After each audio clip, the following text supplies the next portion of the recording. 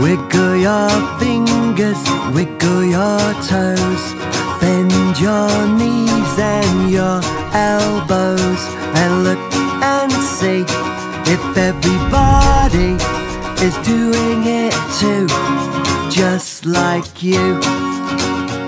Stop bobbing up and down with your arms to the side, then flap them up and down like a butterfly, and look and see if everybody is doing it too, just like you. And if we all do the same, we'll all be together, moving around as one. And if we all do it now, we'll all be together, having a whole lot of fun, just like you.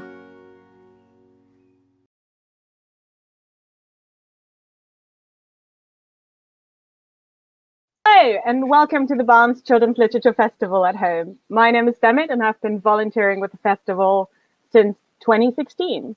Here with me today is 16-year-old Dara McAnulty, who wrote the smash hit debut Diary of a Young Naturalist, which was a BBC Radio 4 Book of the Week.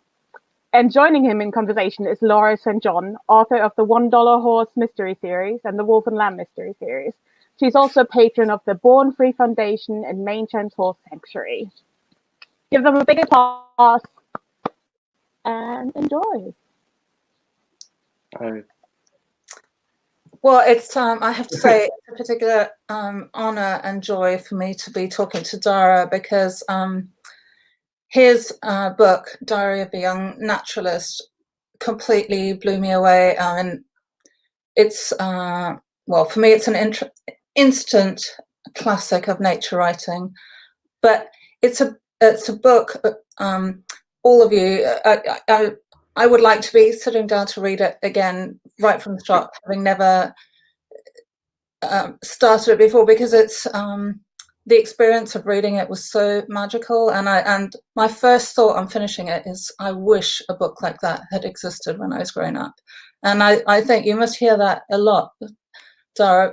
I mean, what it as all of you will find when you read it, it's a book that's so rich and works on so many levels, because it's on the one hand, it's a nature diary, a diary of a season, of seasons, nature through the seasons.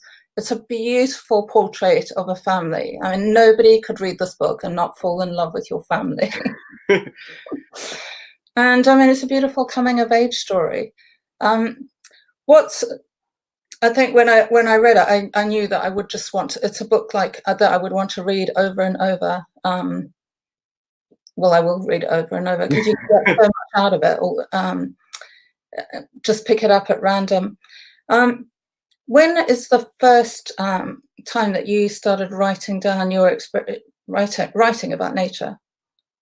So I started writing quite early on. Like, as soon as I was basically writing or drafting or anything that I could do, I was constantly expressing like exactly what was going on in my head in any way possible. And before I could write, it was done by speaking to anybody who would listen.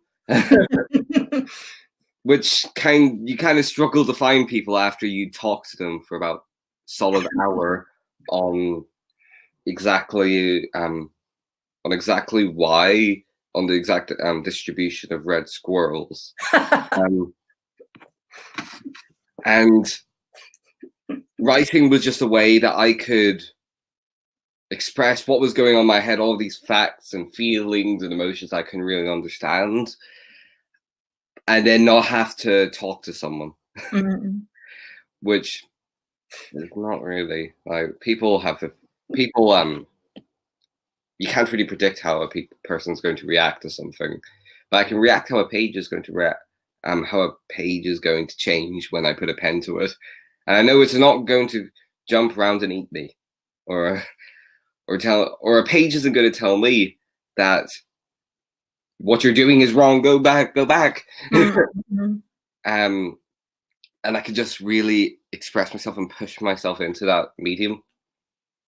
I once, there's a quote I once read by a writer that I think about so often, which is, how can I know what I think until I see what I say? And that's often, I mean, you write beautifully. You capture a lot through the book. I'm really struck by certain things that you say, which is exactly how I feel about writing or about nature, which is like at one point you say, you know, what started as scribbles and scratches on the page has grown into an essential shape of my days. Yeah. Do you ever find that when you're writing, that something you haven't really been able to coherently put into thought suddenly becomes clearer once you start to write it? Well, I can't understand anything. Nothing's coherent until I write it down. Oh, well, that's really, really interesting. Almost an essential part of my processing. Write it down. Otherwise, I just don't understand it. It's like, even when I've got to explain it, even when I'm doing maths problems, I have to either write it out exactly what my plan is for solving it, or say it out loud. Otherwise, I can never solve it, and it's just this almost abstract that I can't really grasp.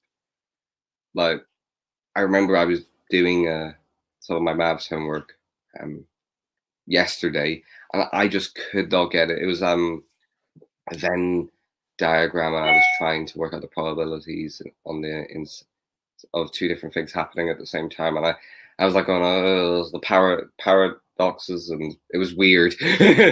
That's how I am with maths. But eventually the solution, I was just speaking it out in all the different steps, and I was writing down notes and was scribbling in the margin like and eventually I got it, and it was a massive moment of revelation going, oh, I've been really, really dumb about this. I've been like trying to solve this as a continuous step by step. Instead, I need to solve it all at once. But yeah, I have to write it or speak about it to understand it. What I love when was your earliest memory of nature being a huge source of comfort for you? Because you write about imagining sometimes a canopy of leaves above your head, a canopy of leaves above your head protecting you from the world, which I thought was such a beautiful way of putting it. And do you have a sense of when that sort of started for you? Well, the first one was probably, it is in the book, it's the blackbird. Oh. I open up the book with it, and the blackbird is, so I'm really, really young. I can't, I am trying to remember exactly what age I am. But you can see this, the shadow of the blackbird that's being cast onto the curtain, and I'm looking at the shadow, and then I run downstairs to the kitchen to look out, and just to make sure that the blackbird is actually there and it's not just a disembodied shadow. And I think that's probably one of the earliest memories I have, aside from picking up feathers, the conkers, climbing trees, much higher than I probably should. And that was one really, really important thing, was that my parents didn't say, no, don't do that. And they said, it was only when I got to a certain height they'd be going, do you want to come down now? And I think that sense of letting me go wild and free was really important for my development, and being able to pick up feathers without being told, no, don't pick them up, they're dirty. And I don't see how anybody could call them dirty. Like, I haven't died yet. In my entire life picking up feathers. And I'm still here. Like, I think if there was any disease on feathers, I would have caught it by now. Yeah, I completely agree. I was always picking up everything, and I showed you, I found this feather in the field yesterday, and it's just lovely, and I keep stroking it. Yeah. But the funny thing about blackbirds, I was out walking this morning, and I love, people always go on about blackbirds and how beautiful their song is, but the thing that makes me laugh is they're always making that alarm call. They're sort of funny alarm call. They're quite excitable, actually, which nobody ever really seems to. Yeah. I'm going to read this. I mean, I could literally sit here reading beautiful extracts from this book all day long because there's just so many of them. But I'll read this particular passage as you're about to move house, and obviously it's for you. There's so many mixed emotions to do with we've the got leaving the of the added house. part of the book. It's like we're going real and deep. It's no, it's a beautiful. I love this because I love the sort of democracy of your family, how everyone gets listened to, and then before you leave, that everyone gets to have a last adventure. And there's I like the descriptions of your car journeys as well. That the some people listening to punk, some people listening to My Little Pony. It's absolutely joyous. But in this particular passage, it's really close to when you're one of the last days before you leave, and there's so many kind of mixed emotions of leaving this house, and you've got to think about the new house and that you'll be sharing with your brother, and the compromises of space and everybody's going to have to make. So but then at the same time, what's giving you comfort still is bits of nature. This beautiful description. There's a robin that sings right outside the window, a new palette of sound, which is so lovely. But then we're gathered in the kitchen for breakfast, playing a constellation memory game, when Mum shouts, "Red squirrel!" Our chairs scrape the kitchen floor simultaneously as we push ourselves up and rush to the window. We don't see anything save a lone bluetit at the bird feeder. Then an unfamiliar face breaks from the shadows of the trees. Its small shape jerks forward on the grass, stopping, watching, leaping, stopping, watching, leaping. There it is, a red squirrel. I stare in disbelief. To see it stray from the woods into the suburban place. I reach for my camera because no one will believe us. It's there in plain sight, bounding through our wildflower patch, scrambling up the trees and across the branches, an effortless acrobatic display, its russet body and exuberant bouncing tail, swinging from tree to tree until it's out of sight. When everyone else has gone, I'm still rooted to the floor. Joy gives way to melancholy as I return to the echoes of the kitchen, the emptiness. In less than 2 weeks, this will no longer be my home. New people will move in and they will not love it like we do. They just won't. I go out and immediately feel how much colder the air is this morning. I sit among the chattering fledglings and watch the hoverflies and bees reading on catmint, oxeye daisy, cow parsley. I breathe in all the memories and feel swollen with emotion. The greenfinches have just returned alongside a charm of goldfinches. Flames of our mini forest, flames in our hearts. I feel an ache and lie down on the grass to watch the screeching swifts. My body sinks. I want nothing more than to sink underground. I think this is so incredibly powerful because it describes all of the conflicting emotions of moving and leaving a place, but also the momentary joys, and then the shadows creeping in, I guess. And that entry starts off the sort of downward cycle of summer. And it slowly gets worse and worse and worse until I finally get a rooting in the land in where I am now in County Down. And I basically was completely lost up until that point. I was not sleeping. I was having really bad insomnia. I'm not entirely sure if I talk about that in the book, but I was getting like 1 hour or 2 hours of sleep a night. And everything was kind of falling apart for me. And I think it just kind of showed how much I'm basically reliant on nature mentally, and that whenever I lose it, everything falls apart for me. Mm. I can relate to that so much, and I think so many people that really love nature can. And I think the other thing that's well, I mean, was it hard for you to be as honest as you were about your emotions in the book? Like sometimes it was sort of hard, but I kind of came to the realization that if I didn't, the book wouldn't feel right. I think that's completely right. But how did you keep? Because I asked you a couple of months ago because I was so blown up. Well, not a couple of months, a month ago, whenever it was, on Twitter, that what struck me is I know how much when I wrote my first book, which I was 22, and I really battled with it. I sort of went along for initially really, really confidently, and then I kind of showed people a few pages, and then they all had good and bad things to say, and I really lost a lot of confidence, and it was really hard for me to start up again. So, but also finding time. I mean, it will take so much time, and you were juggling school. You were, how did you? I'm kind of in awe that you did that. How did you manage to keep all the balls in the air, as it were?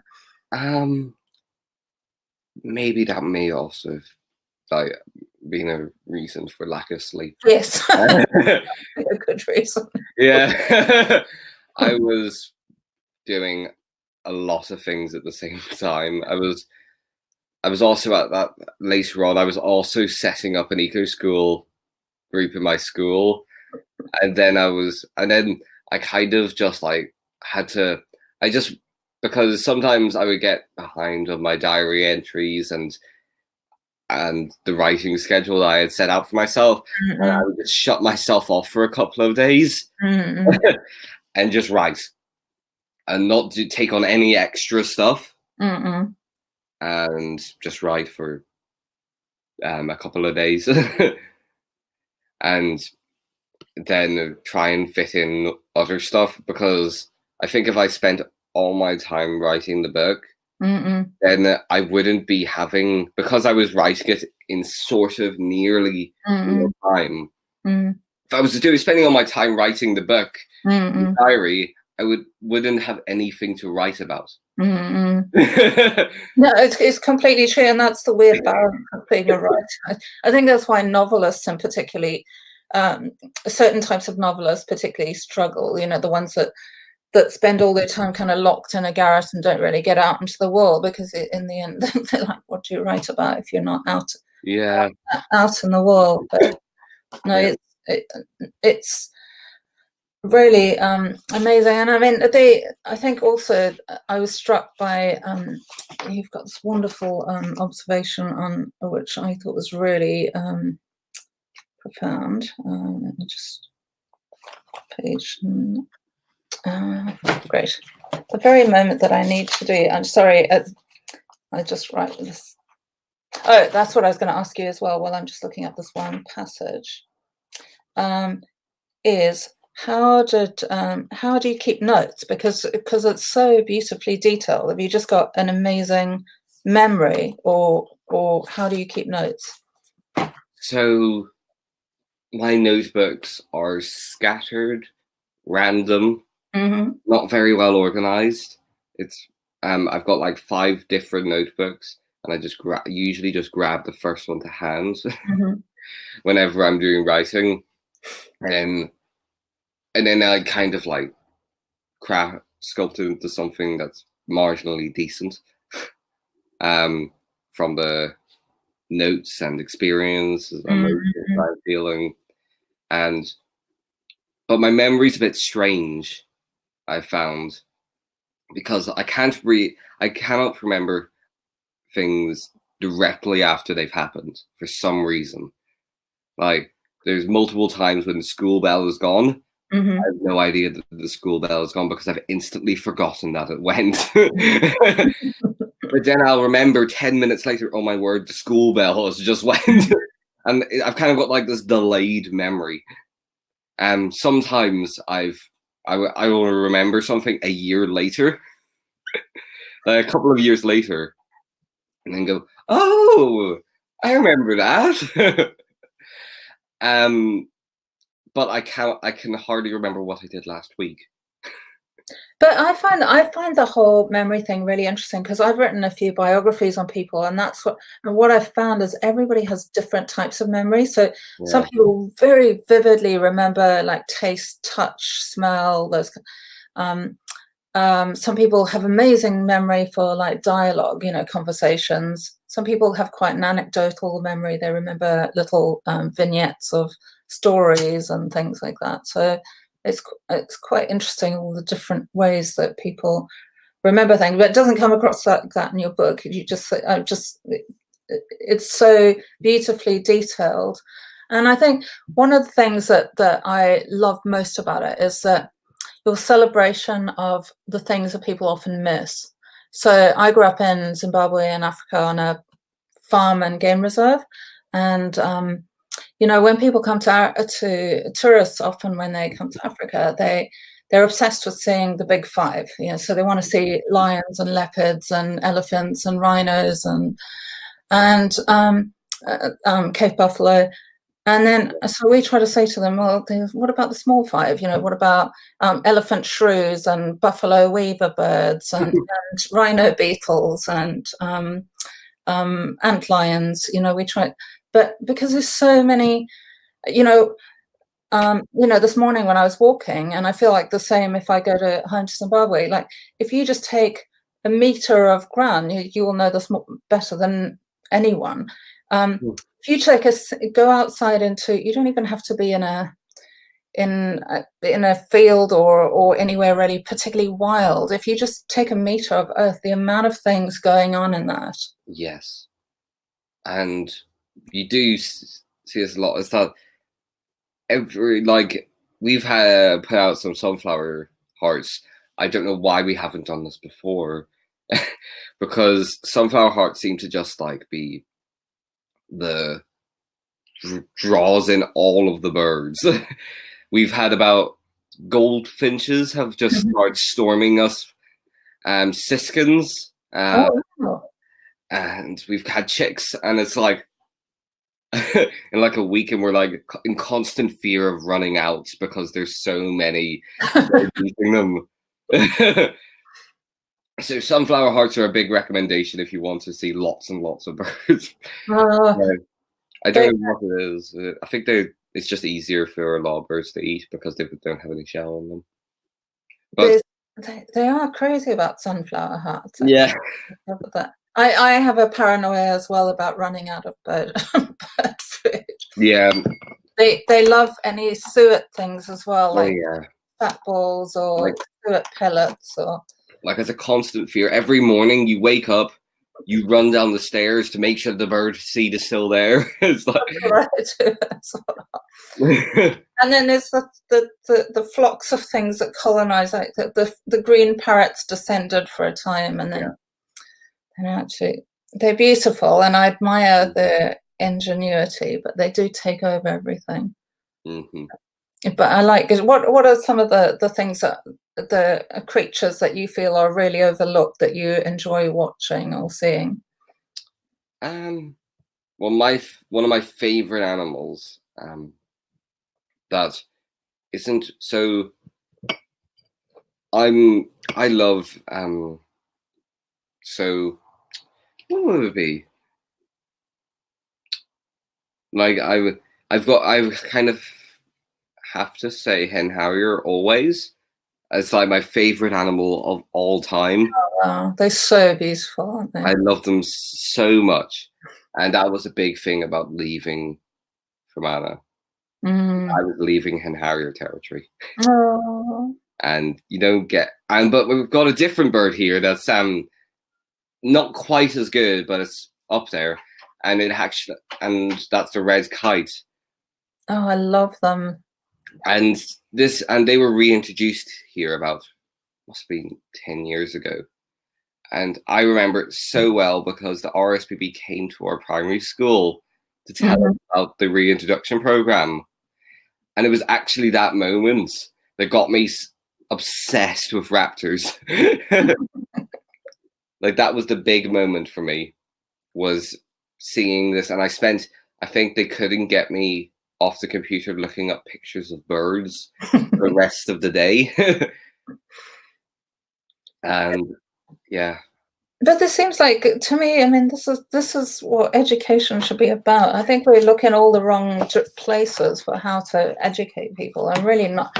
I'm going to read this passage in a minute, but you know, what you're saying here is what I've sort of been thinking for years, which is I don't understand why our education system, as the world's changed and as climate change and the sixth extinction, all these things are kind of bearing down on us, and we're still teaching. I thought from when I was growing up, we had a lot of conservation taught in schools in Zimbabwe. Mm-hmm. Lots of our projects were on conservation. And when I arrived here, it was really a mystery to me that conservation is not like a critical part of the curriculum, or until recently. I was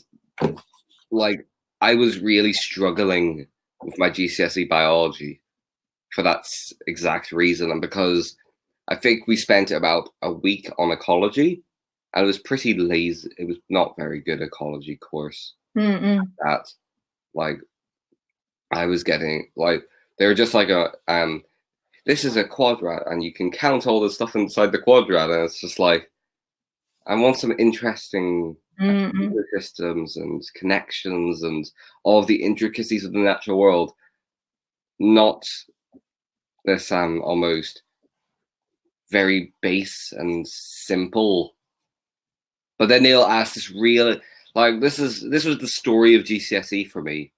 It was basically really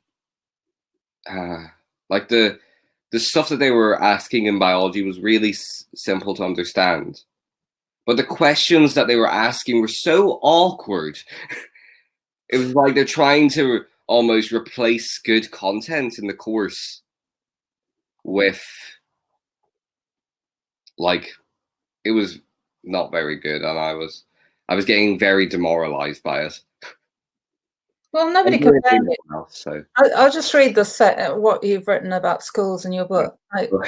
Schools, and because I think it's so true. I mean, I just agree with every word. And schools can be extremely bad places to learn if you're autistic. Filtering out noise can be impossible. Focusing and concentrating requires so much energy. I'm exhausted by 3:30 p.m.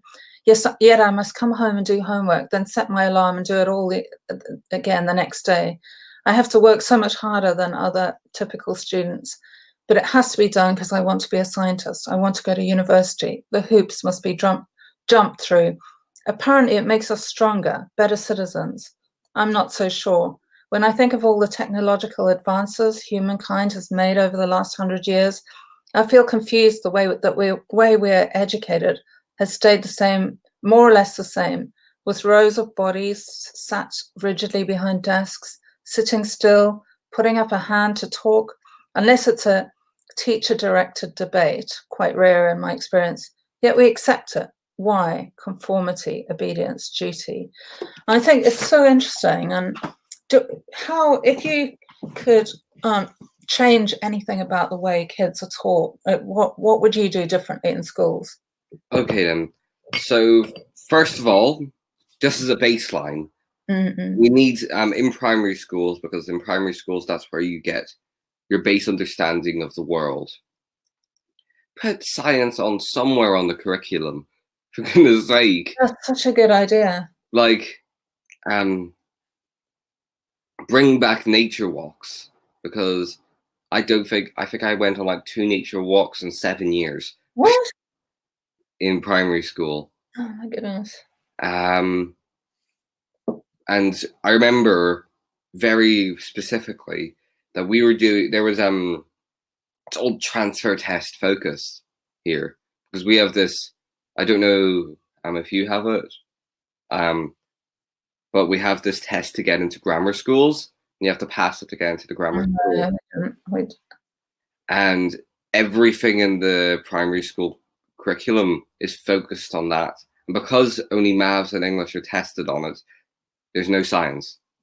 I remember they were given a booklet and they said, cross out the science, it's not on the transfer test. I did it anyway, but... Oh my goodness, that's just crazy. Yeah. But do you think a move towards more, I don't know, forest schools, outdoor learning, do you think that would help? Yes. And just being able to give students something interesting to be doing instead of just doing maths and English every single day, repeated again and again and again and again with very little diversity. Just getting you up to that transfer test, getting your SAT scores done, all this testing, which I disagree with the whole testing in primary school as well, because like this is a time for them to be developing, and you're already setting them, putting them into boxes of how they're going to live their lives before they've even hit their teenage years. I find it incredible because I mean I left school really young. I left school when I was 16, which I don't recommend to anybody. But I mean I had no idea what I wanted to do beyond sort of vague. I vaguely wanted to, I don't know, sing, or maybe I want to be a vet, or maybe I want to be an Olympic eventer or something. But you know, it took time for me to figure out what I wanted to do with my life, and then I became a journalist and ultimately a writer. But yeah, you know, I think people change and grow, and it's just absolutely crazy to expect, you know, kids to figure that stuff out. I mean, some people do, you know, some people aged 5 decide, I want to be a vet or a singer or whatever, and then never, or a nurse, and never change. But you know, well, I said I wanted to be an astronaut when I was 5. Still time, Dara. Well, I'm colorblind, so that's never going to happen. So I'm not allowed to become an astronaut, and that was a sad day.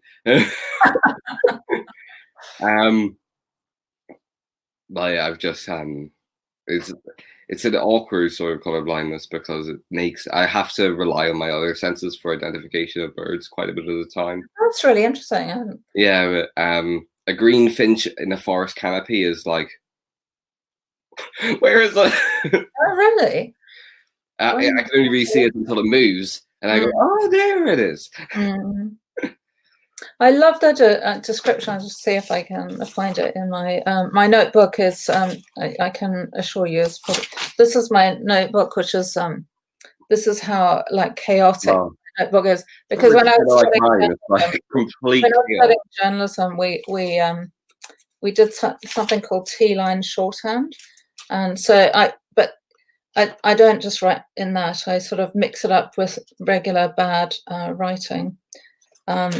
And so it's generally illegible, but I wanted to. Well, if it's illegible to everybody else, then nobody can read your secret notes. Like... No, well, that was part of it as well. I thought it would be a good idea if. Yeah. I was going to say, yeah, I love your mum there's a beautiful section in the book where you go to Scotland with your mum to do some goshawk field work, and I really love the section. But there's such a nice thing when you're on your way and you're a bit anxious, understandably, and your mum says to you, we're among kindreds, you know, meaning other bird lovers or compassionate people. I thought that was such a beautiful way of putting it. And both your parents are so remarkable, but your mum seems to have such a lovely way about her, and putting you at ease in certain situations. And like I would be going probably without her guidance, I would be probably teetering and collapsing, and I remember, like, she's all through my life, she's really helped with keeping me somewhat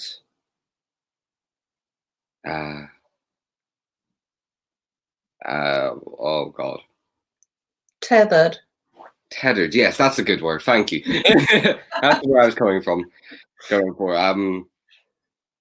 And I remember every single day that we used to have, it used to be that every single day had to be exactly planned out to the minute. Otherwise, mental breakdowns would ensue. And then my mum had the absolute genius idea of creating question mark days, days where we did not know what was going to happen. Oh, that's such a good idea, isn't it?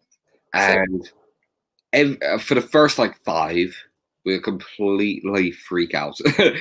Me and my brother were like,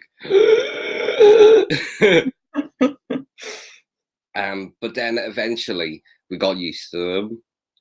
And then maybe there was like the amount of question mark days increased. And some days we were looking forward to question mark days because it would be something new and exciting. And then every day became a question mark day. Wonderful idea for anybody, isn't it? And then every day became a question mark day. And so we grew out of rigidness and became flexible. So we weren't completely like, because what would happen is if we had all of our days this rigorously planned out, if something didn't go exactly to plan, which in life does happen a lot.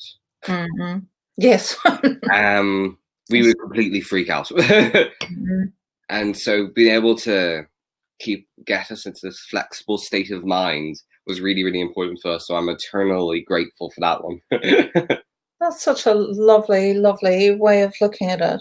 But I love this idea. I mean, do you know, having just said that nobody knows necessarily what they're going to do till they're much, much older, do you have an idea that when you're older, what you'd like to sort of specialize in, if you're a naturalist, or if there's any area of anything that you would like to focus on? I want to go into biology. I haven't got any further than that. Okay. It changes every single day. Good. I think that's healthy, personally. Some days I want to become a psychologist. I want to go into psychology. Other days I want to just do research. Other days I want to do. Some days I want to go into writing and just write stories for days upon end. Other days I just want to look at leaves and track the patterns on the veins of leaves and cross section out. Other days I want to go into microbiology, then ornithology, and it changes every single day. I think personally, I think that's healthy, and I think it's healthy to change all through your life as well. And like, I love stories. There's, you know, of people that suddenly decide to start studying medicine in their mid-30s or something, and you know, because you know, I think follow your heart and follow your passions and that. And the only thing I'm probably not going to do is going to become a surgeon, because I couldn't take it. Or a vet. I don't actually think I could actually take it, because you've got to like have emotionally, you can't get emotionally, sometimes you can't really get emotionally attached to, and I would get I would be, and every single time I don't think I could like mentally deal with it. But I actually spent a year working as a veterinary nurse. When I first came to England, I really wanted to be a vet for years, and I grew up on a farm. We had a massive because we lived on a game reserve. We had this massive menagerie. So we had a pet giraffe. At one time we had 8 horses, 8 dogs, 6 cats, 2 warthogs, a goat that we adopted from the RSPCA. We had all of these creatures, but you know, even whether you have all those creatures, or even now with the garden, there's so many mixed emotions. Like, you write very well, you know, on that the Goshawk trip that you talk about, the fieldwork, how the highs and lows of being a conservationist. You know, just to give you an example, like where I moved to about 6 months ago, and I've created this massive bird sanctuary. There is just a crazy number of birds, and they're all so tame, and it's just such a daily joy. But a couple of weeks ago, there's a nest box, and I heard all the little babies blue-tip babies start tweeting. I was so happy. Then the next day, the magpies managed to break open the box, and I still haven't got over it. And I suppose there's so many, well, as you know, being anything to do with nature, there's all this balance, and how do you deal with that kind of mentally? I kind of just have to say to myself that this is just the cycle, and and like I'll probably cry for a couple of days, and I'll completely be complete train wreck for a couple of days until I kind of somewhat can come back to my senses and go, okay, then it gave the magpie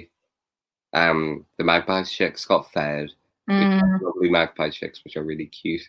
I've never seen a magpie chick actually, but I actually can't imagine them being cute. And I really admire them. I mean, they're so smart. But yeah, we've got one that's, we've got like a little bucket full of tadpoles, and they're about to go into frogs very, very soon. I'm very, very exciting about that. And it hops along, and we go, no, no, no, no, no. You go for the seed.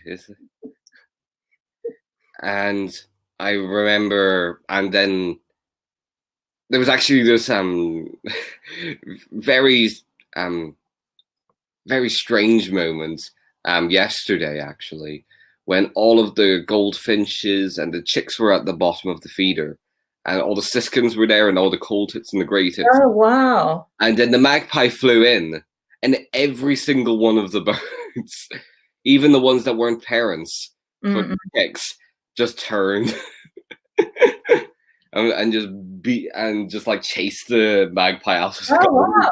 That's interesting. And I was just like, oh. So they'll defend it even if it's not their own. And they just all, like, there was like 15 birds flew straight at the magpie. Oh, that's amazing. Yeah, it was, you could just hear the entire, you know, like the wing beats.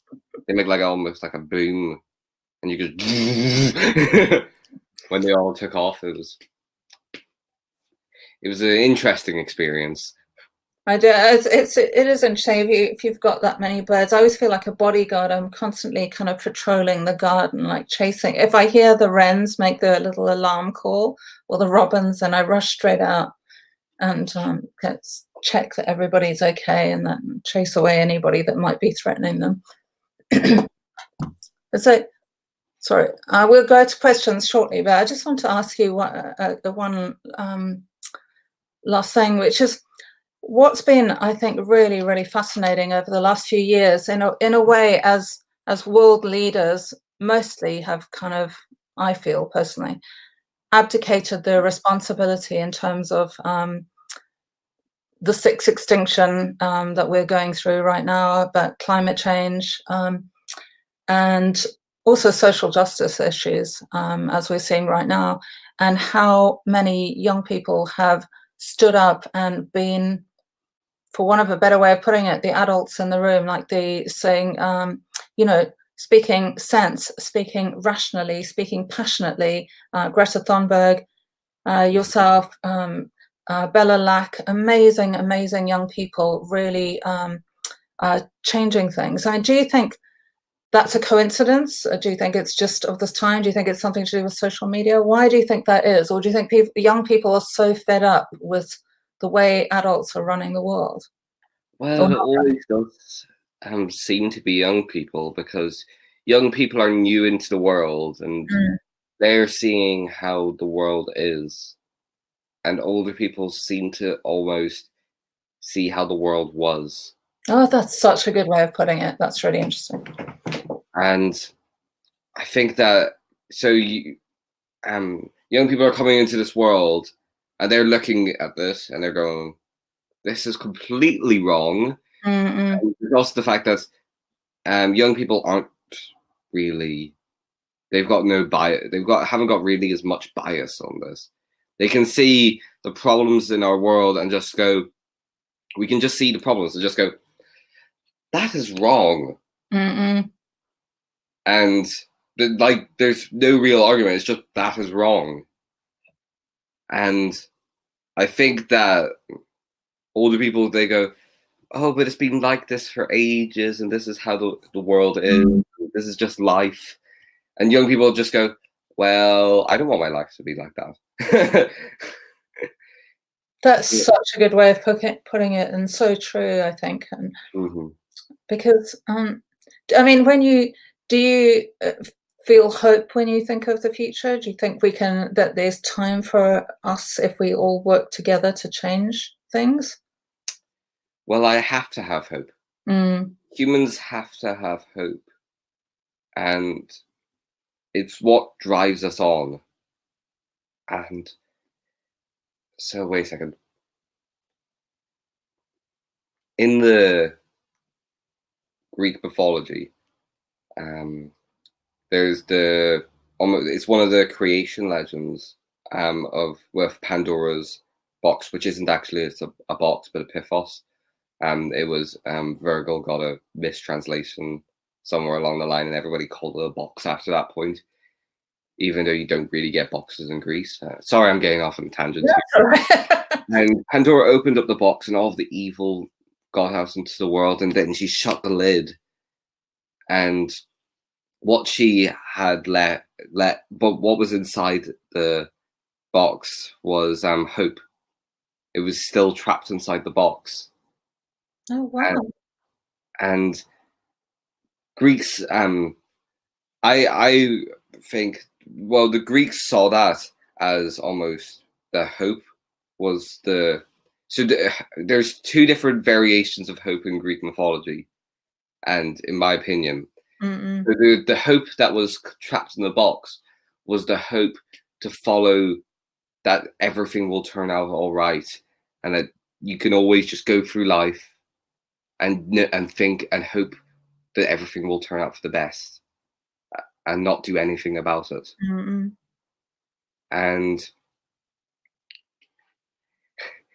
And it was it was like, so the Greeks saw that as almost the greatest monster of them all, to be able to almost go through life. And I think that almost has been unleashed upon the world, this apathy, that the world will just sort itself out. You have a blind hope that the world will just sort itself out. Instead, my hope is that we take action to sort it out for ourselves, and not try to wait it out and just hope that some miracle happens, because in the laws of probability would say that that's not very likely. I think that is such a beautiful way of putting it, and it's, well, that's how I feel very strongly, that apathy is our biggest enemy and hope is our biggest strength in a way. You know, we can't wait for someone else to change the world. We have to do it. And I think, you know, that often people get overwhelmed and think, well, there's so much wrong. Where do you begin? But you can begin in such a small place. You know, you talk about, you know, in lockdown, like making a little pond, and you've made a pond in your garden, haven't you? But there's so many things, whether you choose, I always say, whether you choose to adopt a cat or dog, or whether you choose to get one from a breeder, whether you choose to put out a tiny bowl of water for birds in the summer months. I mean, there's so many things to do for free. Stopping to pick up a litter, whatever. There's things, but we all have to. I agree. Hope, movement. Like my dog Rosie. Wait, I can go where she's over here. Oh, there we go. She's like, and she was we rescued her. She was left on the side of the road with her twin sister, and we gave her a forever home, and she sleeps most of the day. She's a perfect family dog, because she kind of just lies on the sofa or on her bed. And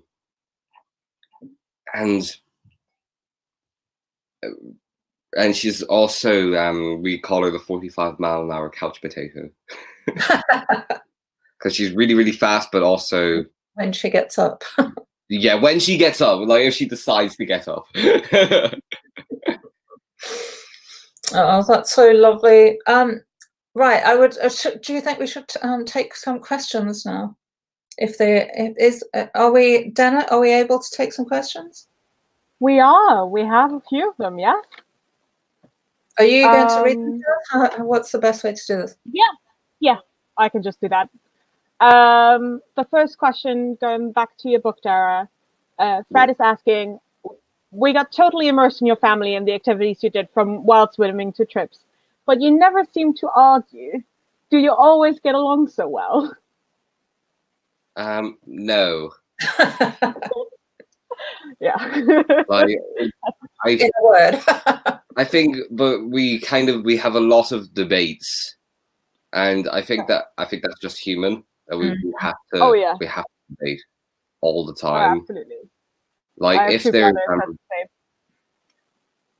if there's something that I disagree about in that we're all talking about, I will say it. I'm actually probably the chief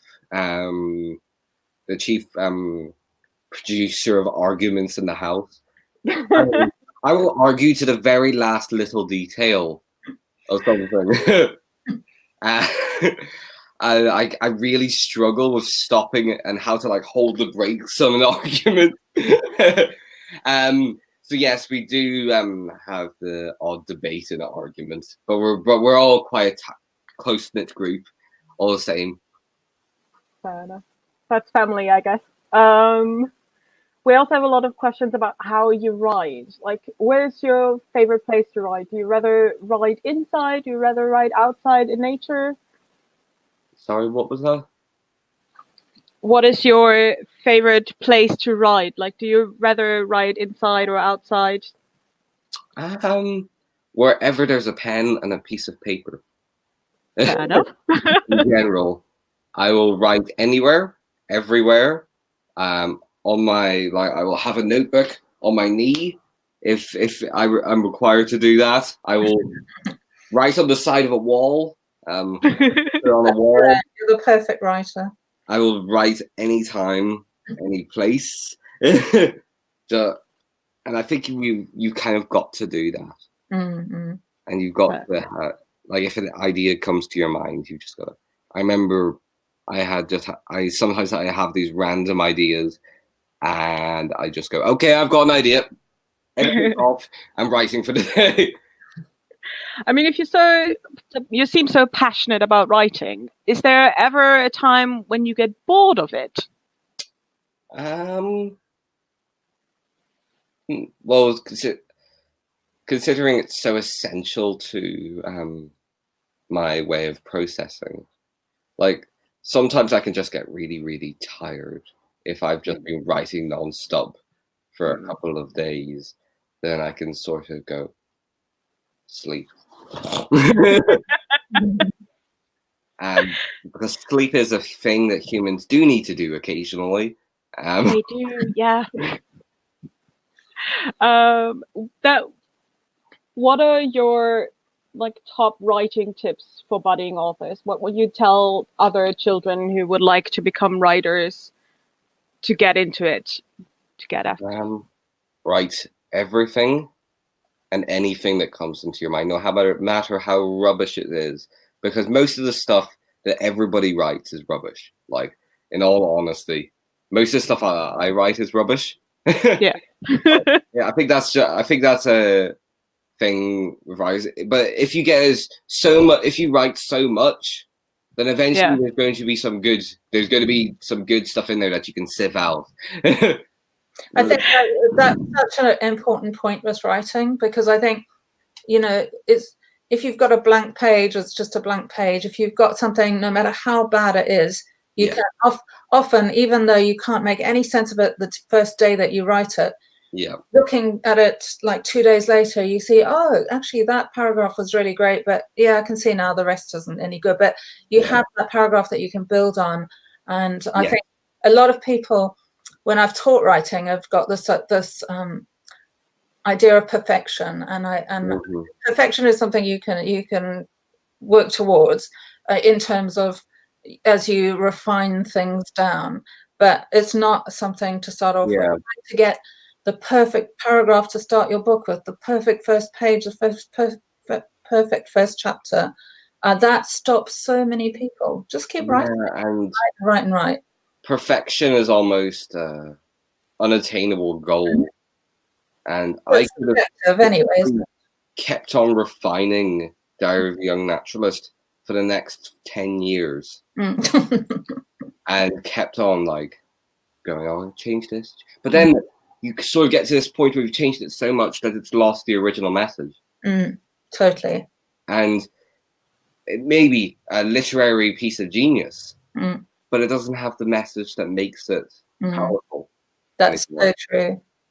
And it's so technically correct that it's literally wrong in so many ways. And you end up making something that's like so sterile.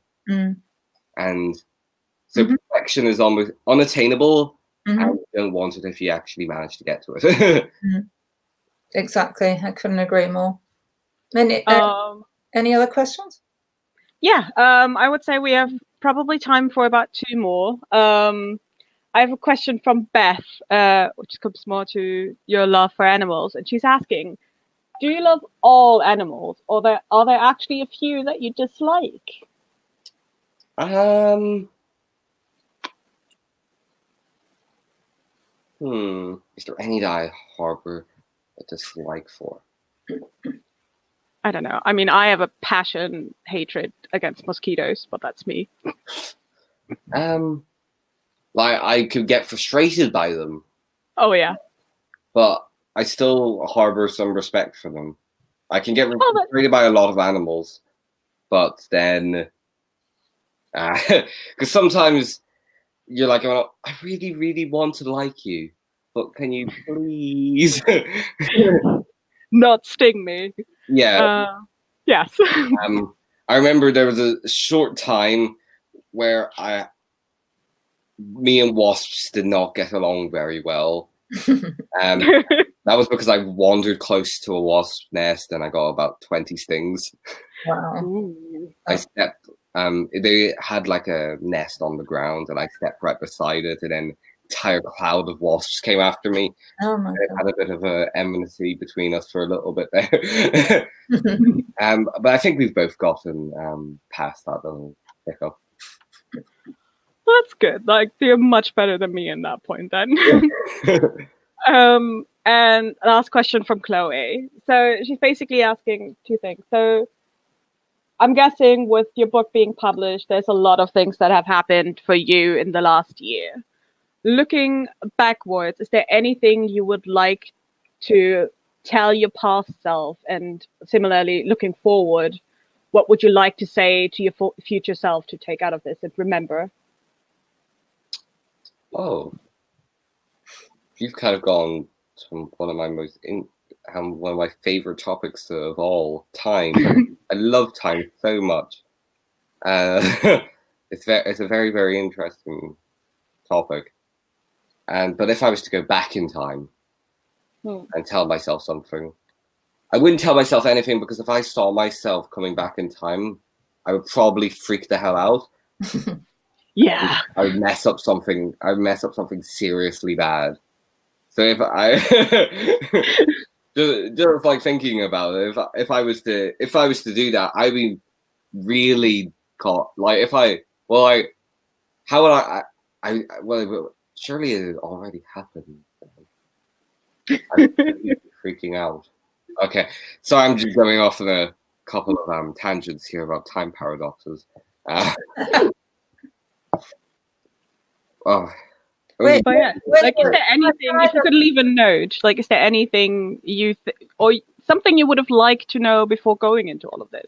Oh, I saw Alice Hudson Schieffer's going, time doesn't actually exist. Oh, Aquinas, there we go. That's the guy who put that one forward. I'm pretty sure. Yeah. There is time. There is the physical change in the universe, but the measurement of time is human created. But the universe still must have a development because there's a beginning and an end. But time itself is a human concept. So everything happens for a reason, and it's just how it is, and we're just gonna roll with it? And no. Fair enough. Sorry, can I just say something?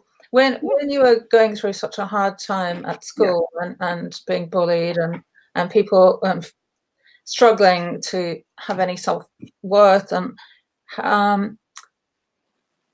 what would you, going back and putting yourself in that space now, what would you tell yourself then? That you know, you've managed to. It's so incredible what you've done when you have had such difficult moments that because it takes actually a lot of courage to write any book, and I think what you've done is phenomenal. So, is there any advice you'd give to young people in a similar situation to you that want to achieve something?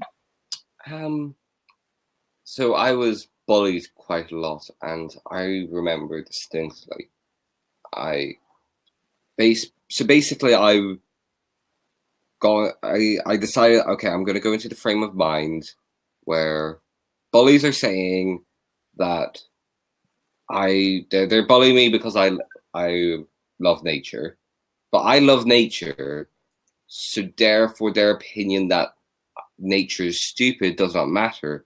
Therefore, the bullies do not matter to themselves, and all their opinions from that point on are completely irrelevant. I actually think that is really nice a point to end on, because we're running out of time. Okay, then. You're off there. Dara, can I just say it's such an unbelievable joy to talk to you. I hope so much that when all of this is over, that we can do a proper, an in-person literary festival. And yes, I'd love to meet. We would love to have you both in Barnes next year in person, on the green, in the sun, and then we can have this all over again. But until then, thank you so much for being here, and thank you so much for this really very, very nice chat. And we hope you all check in to our other events. We have Chris Riddell coming up in 15 minutes. The reason why we're kind of running out of time. Okay. And yeah, please check out the other events, and I hope to see you all very soon. Thank you. Bye, Dara. Bye. Thank you so much. Good chat. Thank you so much. Thank